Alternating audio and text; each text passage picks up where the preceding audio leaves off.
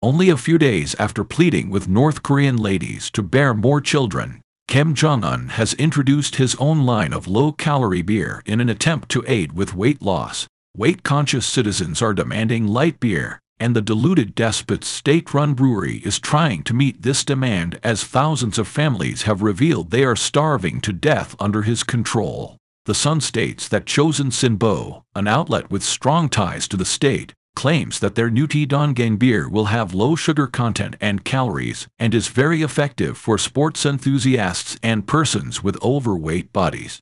The 2001 founded brewery uses an English brewery that was once located in Wiltshire but was dismantled and rebuilt in Pyongyang to produce the health-conscious beverage.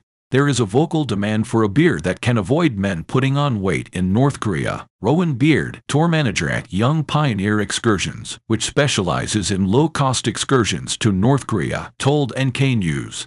Soju, a distilled rice alcohol, is the national beverage, but North Korean men reportedly receive tokens for 2 liters of beer each month, according to the outlet.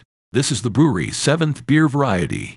Its products have previously been sold to South Korea and China. It occurs only a few days after the dictatorial leader made an apparent highly staged emotional plea in front of thousands of women assembled at a national mothers' meeting in Pyongyang on Sunday.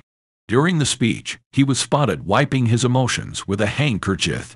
At the event, Kim urged moms to instill the principles of his Communist Party in their children, and stated, "All of our housekeeping duties we need to handle while working with mothers is preventing a decline in birth rates and providing good child care." Many of the numerous ladies in the crowd, who were clad in traditional, multicolored clothing, sobbed aloud behind their leader. It wasn't entirely a somber event, though. Images from North Korea's official media also showed the enthusiastic audience applause and clapping for Kim as he waved back from his chair. Kim was surrounded by male officials wearing military uniforms and suits. The first national mothers' meeting in 11 years was held in response to a decline in the birth rate in the isolationist state, which has clearly alarmed top DPRK, Democratic People's Republic of Korea, leaders. Kim addressed the crowd as "Dear Mothers," saying, "Our mothers should join us to tackle the host of social tasks that we are confronted with." The thinning plan is being implemented concurrently with reports from people who are imprisoned within North Korea that they have witnessed moms who were ill and unable to work starve to death before their offspring met the same end. They claim that Kim has clamped down on anyone caught bringing food into North Korea to sell at markets or going near the border in an attempt to regain more control over his civilian population by using the COVID-19 outbreak.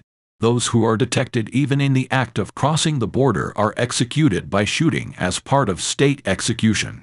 Witnesses claim to have seen 4 persons lined up at once and then shot mercilessly. North Koreans claim that only an invasion of their nation will put an end to their suffering, since they have grown so hopeless after witnessing the hunger of their neighbors and children.